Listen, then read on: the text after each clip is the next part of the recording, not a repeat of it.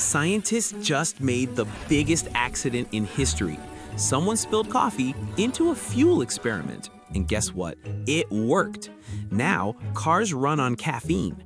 The streets smell like espresso, and baristas are basically new age mechanics. Morning traffic? A nightmare.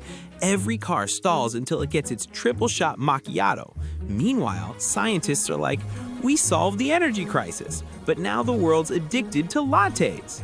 Soon, people start hoarding beans. Starbucks drive-thrus look like gas stations, and someone's Prius hits turbo latte mode.